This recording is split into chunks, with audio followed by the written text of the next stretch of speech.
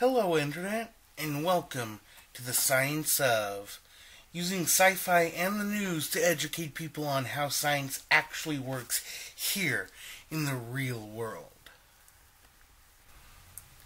Today I'm going to talk about something which has been bugging me for a while now.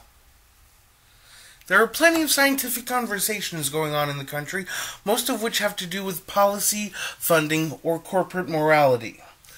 Some are strictly scientific in nature, but those are few and far between. These conversations are good and need to be had for reasons both obvious and not so obvious, but that'll have to wait for another video. There is a disturbing trend in America today, and that is when people can honestly say the following and be correct. I think he was speaking colloquially. Let me demonstrate this with an unrelated example. This is not a detective grilling a suspect.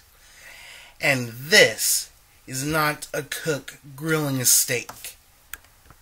You really would not want to interchange these two uses.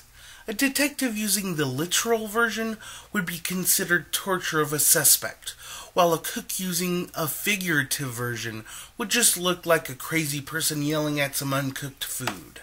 More common examples, at least here on the internet, are homophones.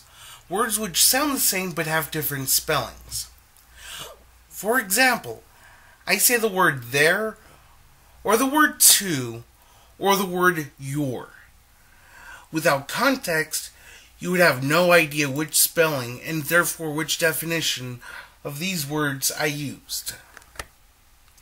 Once I use these words in sentences, you know which spelling and therefore which definitions of these words I have used. Context is important here.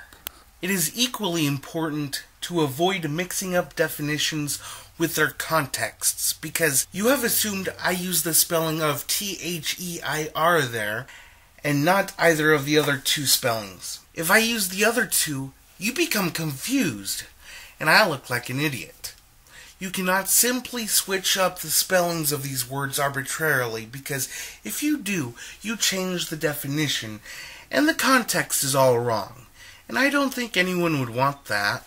The same thing applies to scientific versus colloquial definitions. It's all about context.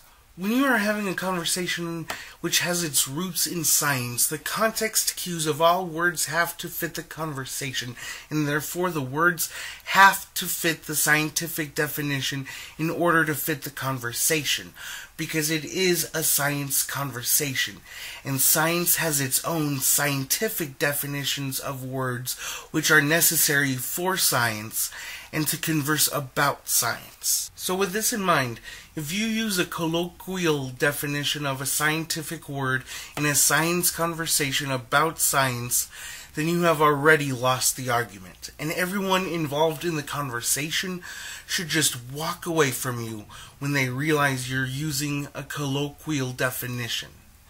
They should walk away for science. So with that in mind, the next few videos will be explaining the scientific meanings of words which are too often used colloquially when in a scientific conversation.